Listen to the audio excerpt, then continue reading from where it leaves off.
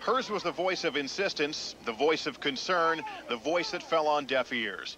Tonight, Glenda Cleveland relives the frustration of being shut out by a police operator as she insisted the person being beaten was a child. When I say what I have to say and I know it to be true, I don't feel that I have to constantly keep repeating myself. And I think that can be said for everyone. Glenda Cleveland remembers the day Conorak died, remembers the police assurances that everything was okay. Did you start to doubt yourself? I must admit I did. I did. But do you feel they let that boy down that night? Yes, they did. Yes. Yes, he was definitely let down. He was let down as low as he could get.